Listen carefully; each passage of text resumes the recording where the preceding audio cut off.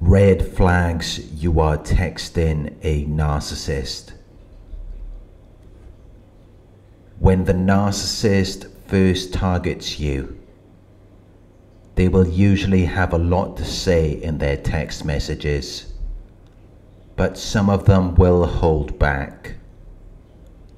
Some of them will use the push-pull tactic.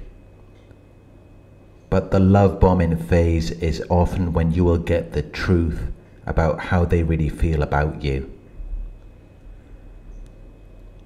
They may say that you are nice. They may say that you treat them well. And that is why they targeted you. That is why they chose to stay with you. If you're giving them everything they need, there's no reason for them to leave. It's only when you stand up to them that they know the jig is up and it's time to move on. But up until that point, they will idealize you. They will flatter and praise you. As long as you keep giving in to them, as long as you keep doing what they want, they will tell you they miss you.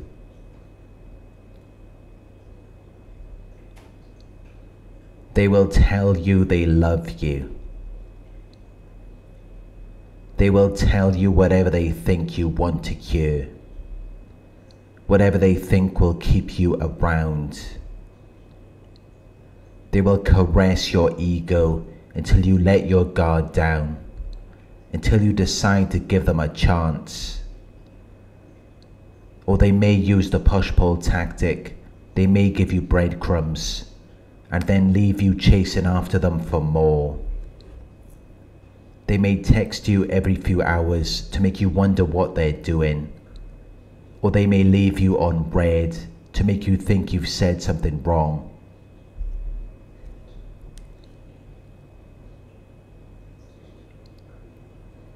They will play a lot of mind games to keep you thinking about them, to make you obsess over them,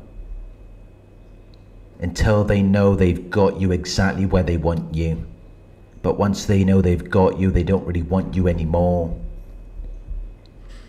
They get bored, they lose interest, especially if you figure them out, if you know what they're trying to do. Then they will completely ghost you, they will stop texting you, or they may just devalue you. And at this point they will act like you need them more than they need you, as though you're the one who is hanging on. You can't leave them alone, and they don't really want you. They will say that you're obsessed with them. They will say that you're stalking them. They will say they're busy. They will make you feel like you're crazy, like you're doing something wrong for expecting them to communicate with you, for expecting them to be how they were before, because they used to put you on a pedestal.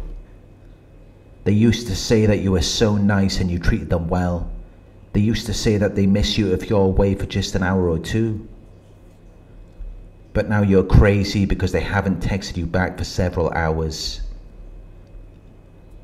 They will project their insecurities onto you.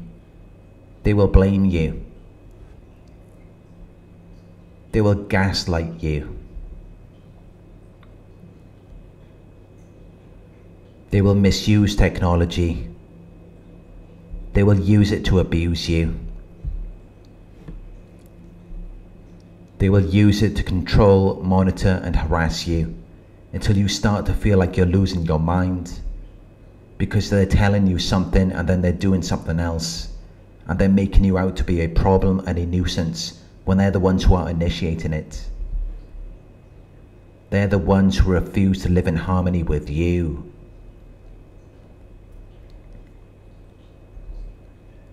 Eventually, they will just tell you to stop texting them. They will use threats and intimidation. They will threaten to block you. They will threaten to expose you. They will threaten to get you fired from your job. They will deny anything you say about them. They will act like they haven't done anything wrong, or that they were justified in doing what they did. They will become self-righteous, as though they're totally correct and morally superior. They will take on the authoritative role and treat you like they're subordinate. They will withhold whatever they think you want from them until you feel like you don't even know who they are anymore. You feel like someone has hijacked their phone, like someone is messing with your mind. Because it's like you're dealing with a completely different person. With a person who is nothing like the one you originally met. But even if you do stop texting them, eventually they will hoover you. When you stop thinking about them, when you move on with your life, they will text you again, even after everything they said about you and everything they've done to you. They will come back like nothing happened, like they never meant the things they said or did. And they will expect you to go along with it. They will text you, "Hey," or "How are you?" because they're just looking for a response. They want to know if you're still emotionally invested in them, if they still have power over you, if they can still get you to come back. But they're just toying with you. They're playing a game. They're playing cat and mouse. They're not really serious about you. They just want to see where you are in the mind. The best you will ever get from a narcissist is an illusion, a fantasy. And they know how to play their role. They've had years of practice.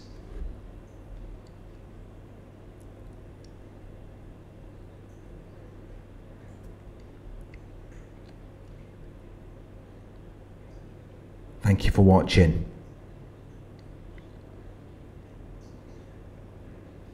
I hope this video resonated with you. Let me know the text messages that you have received in the comment section below. Please like, comment, share and subscribe. If you would like to donate, my PayPal link is in the video description. Coaching inquiries, you can email me at coaching@narcsurvivor.co.uk. Thank you for watching, and I'll talk to you soon.